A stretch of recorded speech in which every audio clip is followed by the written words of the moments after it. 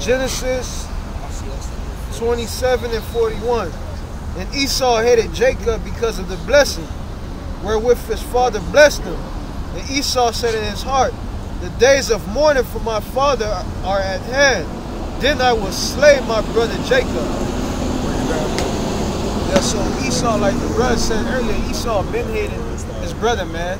Since Cain and Abel days and reincarnated to Jacob and Esau, man. Esau said, then I will slay my brother Jacob, man. And Jacob is these people right here. It's Esau still doing to this day, man. Every day, every second, every minute, every hour, man. Esau is killing these people mentally, physically, emotionally, and spiritually, man. And the sad part about that is, it wasn't like it was nothing. You know, Jacob, that word means the supplanter. So of course Esau was supplanted, but it was divinity. It was of the Lord. The Lord planned it out to work that way. But going even deeper, Esau sold his birthright to Jacob, our forefather, man. And you know what? This is how you know Esau's the devil, man. Because he sold his birthright to Jacob. He get mad about it. He go cry to his daddy about it. And then after the whole ordeal, he wait till his daddy died because he know his daddy gonna fuck his ass up if he touch Jacob to try to kill Jacob. This is why the Lord gotta kill Esau, man. That's right. That's right. And that go back into what you just said. Our father is gonna kill Esau. That's right. Go ahead. This is Hebrews 12 and 16. Lest there be any fornicator or profane person as Esau. Right, and that word fornicator, profane, means without outside the temple, outside of these holy scriptures. And he's saying, unless there be any man that's profane as Esau. That means that is the mecca of being profane. Right. The so-called white man. You can't get no more profane than him, man. Read. As Esau, who for one more sell of meat sold his birthright, for ye know how that afterward, when he would have inherited the blessing, he was rejected, for he found no place of repentance. Right, he found no place of repentance. And that's why we tell you so-called white people, you cannot be saved. Because you got a blessing, all right. And you have, your blessing has come to fruition, man. Your blessing is the sword and the fatness of the earth.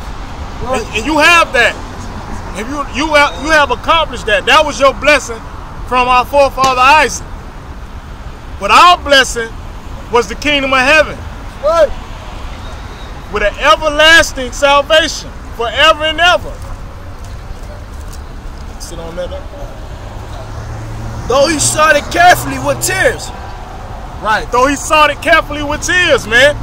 Your crocodile tears ain't gonna save you, man. It's not gonna help you, man. There are prophecies in this Bible that still have to come to fruition, man.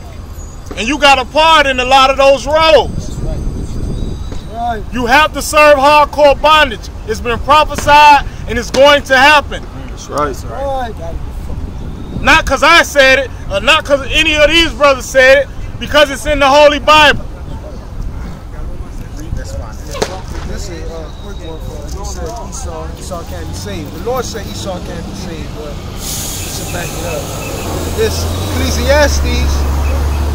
Ecclesiastes 7 and 13. Consider the works of God, for who can make that straight which he had made crooked? Right. Esau was made crooked, man. You can't straighten him out. Because we see it day in, day out, week in, week out, year in, year out. Time period in, time period out. We see it. You cannot straighten that so-called white man out. Right. Why? Because he was made crooked. That's plain, man. Made by who? The Heavenly Father. Right. If you look at that name Cain, it means destroyer, man. A weapon. That's what the white man was created for, to be the Lord's whipping stick, man.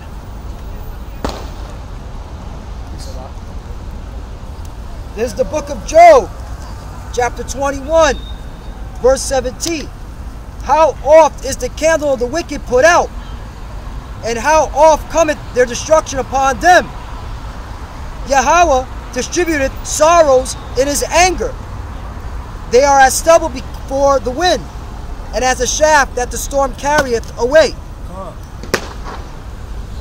Yahweh layeth up his iniquity for his children.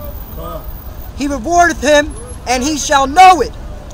His eyes shall see his destruction, and he shall drink of the wrath of the Almighty. Right. And what's the wrath of the Almighty? That ICBM nuclear missile, man. That's the wrath of the Almighty. But before that, these race wars that we brought out in Micah 5 and 7, that lion, that young lion, that's gonna be tearing you fucking crackers to pieces, man. You crackers got hell to pay, cause like the Doc brought out, rejoice and be glad, man. Do what the fuck you do. Continue being a destroyer, a fornicator, profane person. Keep doing that shit, man. Cause this kingdom is on the way out. This shit is finished, man. The Most High just putting all the pieces in place, man. And like that breach we read earlier, soon that breach gonna burst, man. And that's it, man. Ain't no turning back the hands of time. Why? Because the saints been waiting patiently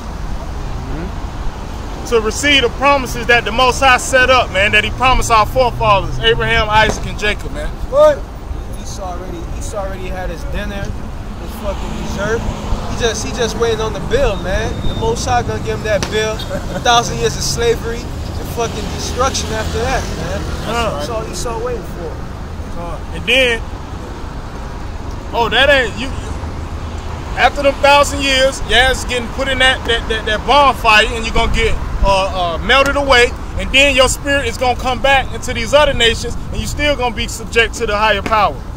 Right. In the children of God, Yasha'Allah, man, the princes of power. That's right. You're gonna have to come keep our feast.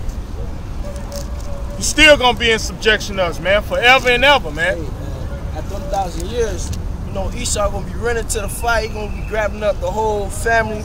Let's go to our death. And while they jumping in, we're gonna be yelling, "Hey, y'all know y'all coming back, right?" They're gonna be like, "Oh shit, what the fuck?" Yeah, man. Don't worry about Esau. 1,000 years burnt up, and you come right back. After a day of slavery, Esau gonna be begging for death. After a day, just kill me now, man. Them 1,000 years not over. I can't take it no more. Man. After a few minutes, Esau gonna be begging for his death, man. They're gonna have the calendar with the 1,000 years on. You know how you calendar 1,000 years, they're gonna be marking the X's off like, damn, man, you got 900 more years to go. You goddamn right, man. And like Elder Gabar always alludes to, man, the time finna slow back down, man. That's the spirit. I was just gonna say that. Time finna slow back down, man. So a day gonna feel like a millennium, man. Esau gonna be in the fields among his peers. Leave, boy. It feel like we've been in the sun for 1,000 years. Was our time up? Hell nah. It's just day one, man. The first hour, motherfucker. They're gonna be praying for them 1,000 years to end, man. And they're gonna go as slow as possible. Sorry. That's when they gonna be calling on. That's when they gonna really be calling on the Most High, man. Praying for those 1,000 years to be up, man. Come. Right. And look at it, you've been putting hell on our people since the 1400s, man. And all this that you gotta pay for, it really wasn't worth it. You fucking devils. And some of our stupid ass people still wanna be here. Esau, after a day, he gonna wanna, hey man, this kill me right now, man. Cause Esau did a poor job of being a slave master. We gonna show you fucking crackers how to be slave masters. That's right. We're gonna show you how to enslave people. Slave masters and pit masters. We're gonna barbecue your ass after 1,000 years, man. We gonna be whipping your ass to the bone show, man. Right. People are scum. You people are the scum of the earth, man. It's only righteous that you get exterminated. You the fucking cancer of the earth, man. The earth is sick because of you fucking people. Right. You people up in space shitting and pissing in space, man. It's John 10 and 10. The thief cometh not, but for to steal, and to kill, and to destroy. I am come that they might have life, and that they might have it more abundantly. Right. And that's why we hate 2/3 of our people, man. Because this white man rulership and what he done, the hell he put on our people, if our Lord and Savior don't come back, man, it'll be all hell to pay, man, to this cracker, man. It'll never end. This cracker ain't gonna give up power.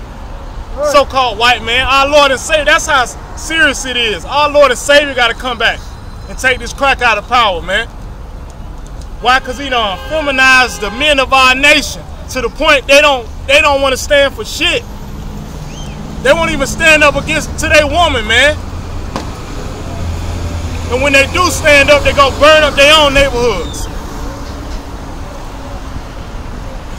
Our people are sottish, man. Foolish people, man.